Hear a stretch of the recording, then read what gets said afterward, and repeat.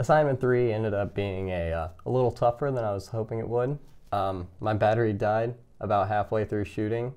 I showed up with half a battery in my camera, but unfortunately it went a little quicker than I thought it would.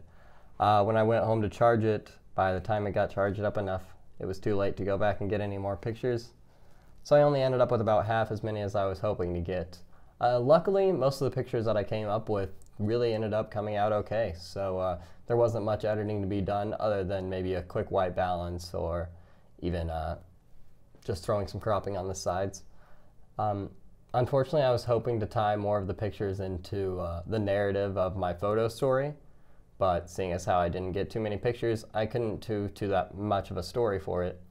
So I ended up instead just throwing the pictures on at the end with captions and having my story lead the way. I'm hoping that worked together pretty well, and I'm hoping that came to a good story, but we'll see, I guess.